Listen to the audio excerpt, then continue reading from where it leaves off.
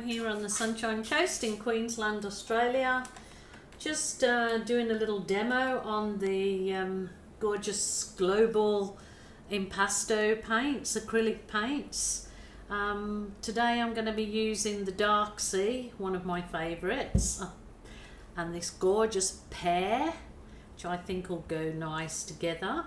Also I'm going to throw in some fluoro yellow, might sound a bit out there, but you know, you'll try it. I'm going to put in some of the metallic lavender, so I'm going to mix that on camera so I can show you, and the white, and I am mixing them with the global clear glue at 70-30. I've pre-mixed this. I poured it all into my measuring jug and pre-mixed it 70-30, and then I've poured it back into this container. So of course I'll use this that I've got left in my mixing bowl first, but I just want to show you that is just the paint in there at the moment. I haven't added the pouring medium, so I will just put my paint into the cup. So I don't measure anything, so I just eyeball everything. I suppose that's about just a bit less than an inch of paint in the bottom of my cup, and then I'll do the same with the metallic lavender, which is gorgeous. So this seems that the metallics often come a little bit runnier than the impasto. Well, they're all impasto, but they seem to be a little bit runnier. This is just that's how it is. So I'll just put my lids back on there. So I just want to mix one or two colours up in front of the camera so as I can show you, and then I'll mix the rest up speedy. So I'll just pour in, so it's 50% colour and 50% pouring medium. So my homemade pouring medium, and then just give it a good stir. Now I'm not adding anything to this paint. I'm not adding any silicone, I'm not adding any Floetrol. It is just simply the global paints and the global clear glue, which I've pre-mixed as discussed. So that's 50-50, but that's still very thick for a fluid art pour. So you just slowly add to the consistency you require. If you're doing like a Dutch pour where you're blowing the paint, then it's a very, very runny consistency. So you would just add a bit more water. If you're doing like my balloon kisses and swipes, it needs to be, just leave a little trace on the top of your paint. So that's probably just about right. So I will add the rest of the pouring medium. So I'm just going to pour it 50-50 at the moment. So 50% paint, 50% the homemade pouring medium. And if I need any more, because it's better to add less and then just add the extra as you need it, rather than adding too much at the beginning. So just going to pour that in there. I always seem to, well, I definitely always, when I'm first making up my glue and water mix, I add warm water. It seems to make the mixing process easier, and it just works better for me. And also to use distilled or filtered water, not water that's got chlorine or fluoride in it. I always find better results with if it's free of those things. So they are gorgeous colour. I will get mixing. Okay, paints are all mixed. I've got them to the consistency that I believe is right for doing a swipe technique. So I just move my gear over a little bit. So I've got this nice oval canvas, and I'm gonna get in doing these lovely colours. So wish me luck, wish me luck. So I might start off with the lovely pear. So this is, you see it leaves a fine trace. So this would be way too thick to do a Dutch pour or to kind of blow the paint, but for what I'm doing it should be perfect. So I'm just going to do the wiggles on my canvas. It's just a style that I love doing. It looks like a real mess to begin with, and I know lots of people always say, oh, what on earth is she doing with this? But hopefully, fingers crossed, it will turn out really lovely. So this is the metallic lavender. I don't think I've used this colour before, but hope that it's going to go well with my colours that I've chosen. So again, I'm just wiggling it in here around my edges. It's beautiful, beautiful colour. Okay, I'll add some white. This is a little bit thicker. I probably just might add a little bit of water maybe. Let me see how. Sometimes if it's too thick it won't give you a nice swipe, because obviously the paints are. Put it round the edges so I can have paint then to tilt off. Okie doke, and now for this dark sea. This is such a lovely colour. And the wiggles again, so hopefully make all of it pop.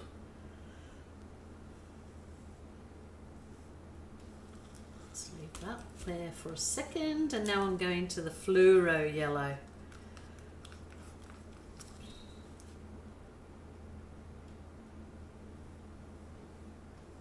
It's gonna be bright, might need your sunglasses. Okay, just get to that stage and then just give your paint a gentle tilt around your canvas, just nice and relaxing. Just enjoy the process, because it's partly what this is all about, is the art therapy of it all. Sort of very therapeutic, I find. So just a nice gentle tilt. So you're tilting the excess paint off over your edges, so you get your edges nicely covered, to also getting your canvas, the paint's rolling over one another. It's all what's going to go towards the end look of it all. So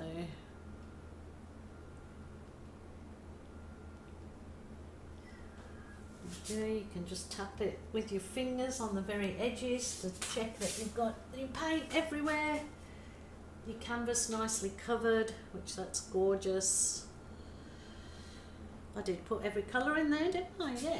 And now, oh, I've got a cloth. Didn't think I'd got my cloth. So what I want to do with this, I want to give it a swipe. I'll just give it a whiz over with my heat wand. Just get rid of the air bubbles. Just a quick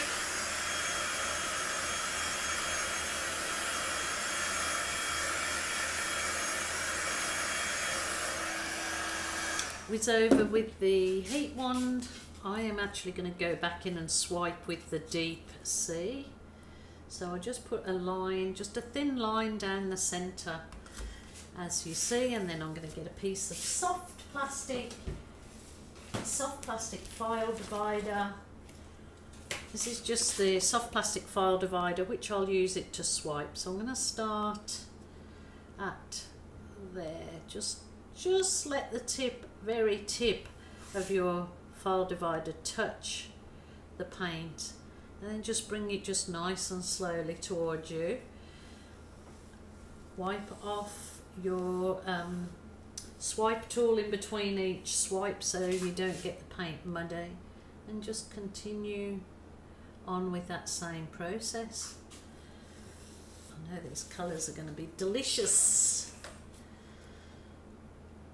It's just the very tip in your paint. There we go. Okay. Might turn the whole canvas around. It's just easier for me that way. Rightio, look at those colours. Just cleaning your soft plastic file divider in between, yeah, it stops any colours from going muddy, and then just the same process again. Just dip the very tip, bring it nice and slowly towards you.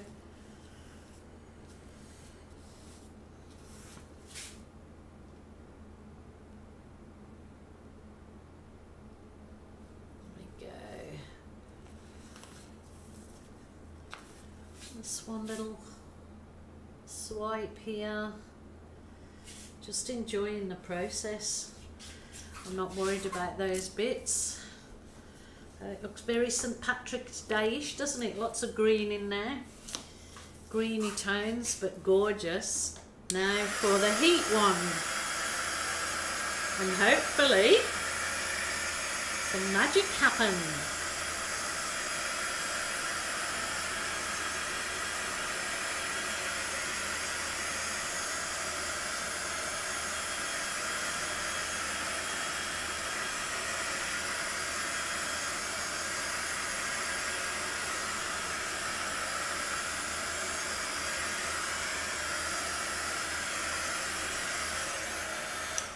So what that heat is doing is just taking the air bubbles up, and it helps if you want cells in your work.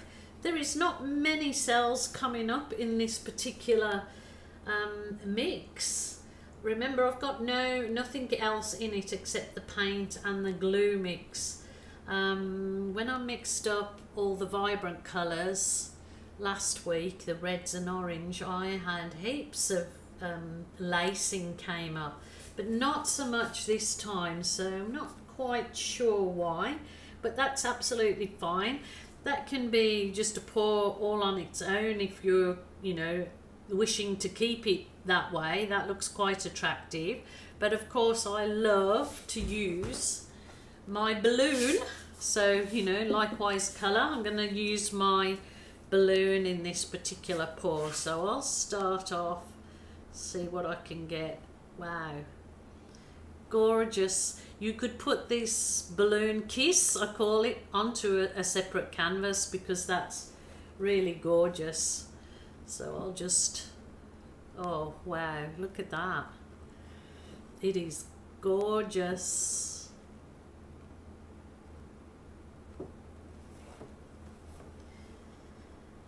It is usually better to walk away and let the paint absorb into the canvas and come back and balloon kiss it, and then you'll get even better results than those.